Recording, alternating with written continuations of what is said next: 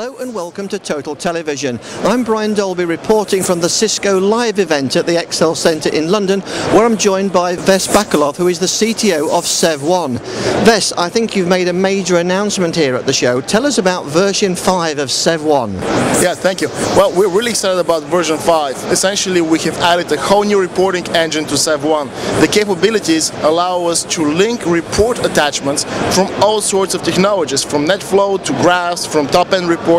So, for instance, a user can go ahead and add a top-end report to their top-end attachment to their report, link it to the graphs of the individual elements, drill down into NetFlow, and then also show the alerts on the same screen. Now, this is all linked together as a single report. You can change the filtering of the top-end report, and all of the graphs and NetFlow and alerts are going to automatically update.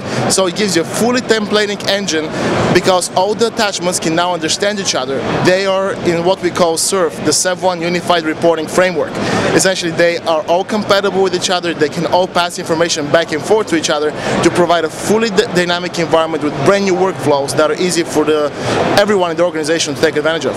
Yeah, is that why it's so essential that it is very user-friendly? What are the main facets for operators? Sure, I mean, that's actually a very key thing.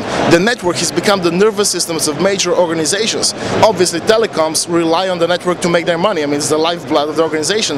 But banks, financials, even medical companies, they cannot deliver medicine to your pharmacy without the network. So all aspects of the organization, from the operators in the telco room, in the NOC, all the way through the CTO and the CEO really need to understand how their network is performing. So providing an interface that provides the right level of aggregation at each level and allows a drill down is essential for modern organizations to survive. Yes, and of course with so much pressure on the network at the moment from tablets, mobiles, all sorts of devices, network management is under pressure as never before. Absolutely. I mean, we have new protocols springing up every day. Obviously, VMware has been a huge disruptor in the industry, and we have NetFlow with MediaNet for all the high-definition telepresence. We have IPSLA coming up with new protocols. So SevOne is really on the edge of all these technologies. We can provide a total view of the infrastructure of a company and avoid what's known in the industry as swivel chair management, when you have 10 different OSS and you have to move around and try to find out which one is showing you the problem today. Bringing all this information together in a single interface, in a scalable network performance management system, I should say IT infrastructure performance management system, allows the user to derive so much more value out of their data, and we're really excited about being able to provide this. Yeah, now I know you're here as a gold sponsor, but you're also one of the founders of SevOne. Give us a little bit of background about the company. I know you're very big in the States, growing internationally. Tell us a bit more.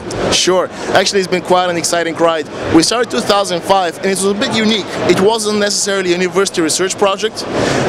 We all came from the financial industry. I mean, I'm personally ex-JP Morgan Chase. My partners came from other large companies, and we aimed at solving the problem of these giant networks. So, day one, our success criteria wasn't to just put a few graphs on the screen. It was, can we deliver a solution that can get a multinational network operating efficiently?